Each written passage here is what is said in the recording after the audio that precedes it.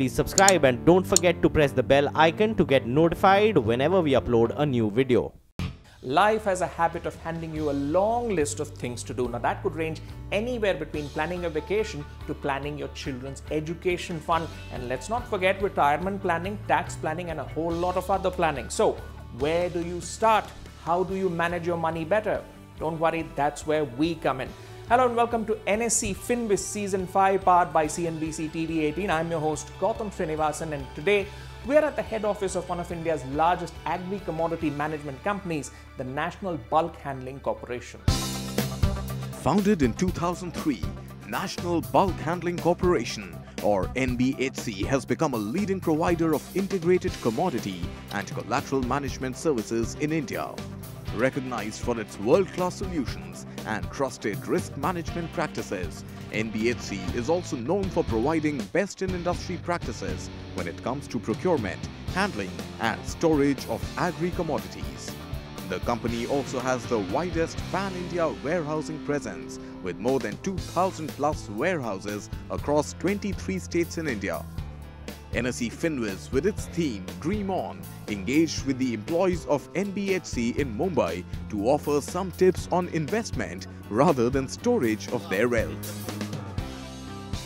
We are very keen to associate with FinViz so that we can adequately explain and bring out financing options or investing options to our teams for their personal investments. The inculcation of what and how you create wealth for yourself going forward is very important, simply because wealth management essentially is a systematic, decisive, proactive, well-planned approach to your financial and monetary well-being for the long term. Salary is what you would get on a periodic basis to a specific period of time. Thereafter, it's your wealth management that you created, which will sustain you throughout going forward. Hello and welcome to NSE FinViz Season 5 powered by CNBC TV18. The topic of discussion today is why invest in equities. It's a very important question to address, although it might be common. Now, we have with us a panel of experts to answer that very question. We have Feroz Aziz and Gajendra Kothari, and of course, the working professionals here at the National Bulk Handling Corporation. We're going to have a very interesting discussion on this topic. So we'll start with you, Feroz. Why invest in equities? Judging by the performance we've had of equities over the past year, the fantastic performance over the past 6 sessions, I guess the markets, both the Nifty and Sensex, have grown close to 2%. Now, the first question here people would have is, have I missed the bus if, say, people have not started investing in equities? See, if you have read in the newspapers, a new peak, markets at a high every day, because market has been creating, it has created almost about 57 highs in the last year. It has created new highs 57 times out of the 250 times it would have opened. So of course it's overwhelming information of a peak, but it's not the way you should look at it. You should look at it for the last 10 years. What is the returns Nifty has generated, for example? There lies the good news that it has generated only about 8 to 9%. Is that an overwhelmingly large return for a decade per annum? The answer is no. Historically, for 30 years, it has generated 15%. But the last 10 years has just been 7-8%. But if you see this so frequently on the newspapers, you start to believe that the party is over. So please start with it. But having said which, the most important thing is get your principles right. If you have not got your principles right, then you would definitely be disappointed if you don't know how to have the art of managing this animal, which is called equity. All right. So looking at it from the perspective, following up on what Feroz had mentioned, there's also the mindset about, whether to invest directly in stocks or invest directly in funds. Earlier, investing directly in stocks was seen as kind of a hobby, that if I have spare time, I'll do some research and invest directly in stock. Is investing in equity mutual funds the new normal, Gajendra, in your opinion? You need to have interest in buying companies. You need to have a greater amount of interest. After having interest, you need to have knowledge as well. Okay? Without knowledge, you will not go much far. You need to also commit time. You have to understand the balance sheet, their business models, their revenue components. So it takes a lot of time, and to read such 500 balance sheets which are listed, it's going to require full-time profession. So it's best left to mutual fund professionals, which are fund managers, whose only job is to manage your money 24/7. All right. What would you advise to people who are invested, who want to invest over a longer period of time to attain their financial goals? How do they handle that volatility? Fortunately, investing is got no gray shades. It's got hardcore mathematics, and mathematics generally doesn't lie or does not produce ambiguous output. So when it is evident that any 10-year investor, okay, in the past, from, for example, 1992, 1993, is when the private sector mutual fund industry was liberalized and you saw the first private sector mutual fund. From that day, every day, if there was a 10-year investor, the worst return in the first few funds is 11% a year. The most unluckiest investor has made 11% a year. Not to say that you can't discover a further unluckier person, but data is overwhelmingly saying that time frame, the time you stay invested, who is the decision maker other than you? There's nobody else. So who will decide whether you can stay for 10 years? It's only you, because you are the signatory. If you could take a call that I can close my eyes and turn a blind eye to this volatility, then last 28 years, 25 years clearly says that the 10-year investor has made 11%, which is the worst. The highest has been 33. Now, large probability that your returns would be in this range. Not to say that it can't exceed or underperform this range, but that's enough comfort, point one. Every time you are wanting some reassurance, whether I'm on the right path, just look at this data, it will give you some reassurance. Point two, if you have large quantums of money invested, which is your hard-earned money, use risk management techniques. One of them, which I'm mentioning, is a leap. And in a forum like this, only curiosity can be created. The entire explanation might not be produced at this stage. All right. On that note, I think we'll take a short break. But when we return, we'll be discussing more on the finer points of why to invest in equities. Stay tuned to CNBC TV18. Now, we've been discussing why to invest in equities, so let's take a deep dive on that topic again. Now, diversification is always seen as a safe bet, where you have, your short-term funds, your liquid funds, in place for your immediate or safer needs, and then you have your equities for a longer-term horizon. Tell us about portfolio diversification. How does this work?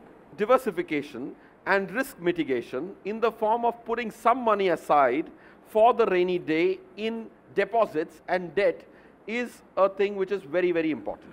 So in the short run, you have one risk, which is volatility. In the long run, inflation is a risk. The strategy has to strike a balance between these. So it's important that you have a review on a yearly basis with your advisor to make sure that that asset allocation is being reviewed. But 100% one asset is a complacent approach and only a mathematics approach, which is not right. You will have to make sure that you create a balance. All right. And Gajendra, shifting focus, we have to talk about tax planning. As with any audience, they'll be interested in knowing, how exactly do you navigate this maze of tax planning when it comes to investing in equity funds? Could you give us a few points on, what works and what doesn't? Tax planning, under Section 80C also you have a variety of options. Because you are employed, you would have EPF anyway deducting from your bank account. Many of you would have been also doing PPF if you have any surplus left. Okay. Personally, I think PPF is a very safe investment. Okay. It gives you 7.6 right now guaranteed return. But my suggestion is that if you are in for a long haul, PPF is a 15-year long product. If you can anyway wait for 15 years, I would suggest go for ELSS, which is Equity Linked Savings Scheme. Equity Linked Savings Scheme over the last 15 years, 20 years has given much better return compared to PPF. In fact, the average returns have been around 15 to 18%. Equity funds are far more tax efficient because after 1 year, it qualifies as long-term capital gains. Okay, you don't have to pay any tax after 1 year. So if you've invested 1 lakh, after 15 years, if it has become 50 lakhs, entire 50 lakhs is yours, right? It's tax-free. On the other hand, debt funds or fixed deposits, you have to pay 10, 20, 30% tax bracket depending on tax bracket you fall into. Even in debt funds, you have to pay 20% tax after indexation. So equity is a better option compared to debt as far as the tax planning is concerned. And now another aspect of investing is, the key goal, one of the key goals is of course retirement planning, because at the end of the day, that's the period which you enter where you're not earning and your investments really need to be, saving your life for you in terms of the returns. So could you give us a few pointers on what the audience here needs to do in terms of a basic checklist for retirement planning, and how investing in equities can help them in that environment? Because usually when it comes to retirement planning, people say, okay, you've invested in equities say till 55, 56, and then now you should start of moving your assets into more safer options. Retirement has a big advantage of helping you use the most prominent thing in finance called power of compounding. Power of compounding is advantageous to people for long periods of time, and retirement has so much time for you. 1 lakh rupee invested for 10 years at 12% will become 3 lakhs. That's a gain of 2 lakh rupees in the first 10 years. Let's assume I extend my investment for 20 more years and make it a total of 30 years. Okay, the same 1 lakh for 30 years at 12% will leave you with how much money? 30 lakh rupees. So the first 10 years earned you 2 lakhs. The subsequent 20 years earned you how much? 27 lakhs. This phenomena is called power of compounding. So this can only be advantageous if you had 30 years.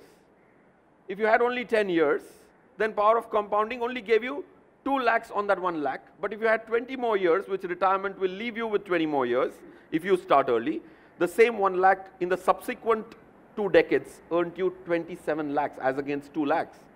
So that's power of compounding. And if you understood this, you retire rich. So let's get in some members of the audience to list out the goals that they have in mind, which they specified in the cue cards. First name I'd like to call out is Digant Daga. As a new investor in equity, what should be my approach when I start investing in stocks? Doing direct equity for a starter is a complete no-no. Why is it a complete no-no? Direct equity is like a 10th class exam. If you have not finished the first grade, second grade, third grade, doing the 10th grade and then saying, oh, I failed the exam, I'm not meant to be qualifying, is not the conclusion to be derived. So point one, very strongly I suggest against it. Why? Because people generally see all their neighbors, their friends make money, and that becomes the motivation to start. And that's when everybody has made money. In good times, making money is relatively easy, but in bad times, you will need a person. So mutual fund is the only vehicle a new investor should use. Point two, so there has to be an advisor who is going to handhold you during the turbulent times to make sure that you live the course. Your goals are long-term. Your strategy has to be long-term. All right, Rita Gupta. My long-term goal is to set up a shelter home for stray and abandoned dogs. The time horizon that I see it will take is minimum 15 to 20 years, because the amount that it requires is about, I think, not less than 50 to 75 lakhs. All right, and on a monthly basis, you can save about 20 to 25, which you would look to increase over a period of time? Yes, of course. I have given this amount looking to the existing salary that I earn. Just go to online, many online websites have SIP calculators, wherein if you can put, if you want 75 lakhs at the end of 15 years, they will do a reverse calculation. In 2 minutes, you will know that how much amount you are supposed to save on a monthly basis, right? So if for 75 lakhs, let's say the answer comes 30,000. Today your capacity is, let's say, 15 to 20,000. You should not be disappointed. Start with what you have, 15,000. Okay? There's a beautiful concept in mutual funds called step-up SIP. Okay? Just like your salary goes up every year, maybe by 5% or 10%, you can increase your SIP automatically by 5% every year. It's time for another short break here on NSE FinViz Season 5, but we'll be right back. Stay tuned to CNBC TV18. I invest in equities. That's the theme of discussion today. And it's time now to open the floor to the audience to ask any questions that they would have to our panelists here on the topic. So let's have a show of hands. Who wants to ask a question to our panelists? All right, we'll start with you, sir. So my question is, if my savings is 20,000, So how I diversify my savings, like 5,000 investment equities, 5,000 in like mutual funds. You spent your savings in buying a home. Yeah. That's what you're saying. And now you want to use your like, savings to travel the world. You have to be very clear when do you want to achieve this goal. You have to give a timeline. Okay, it can't be an open-ended thing. You know, you need to figure out what's the cost today. Okay, and then take inflation. So if the cost of traveling across the world is, let's say, 25 lakhs, you know, I'm just giving a hypothetical number.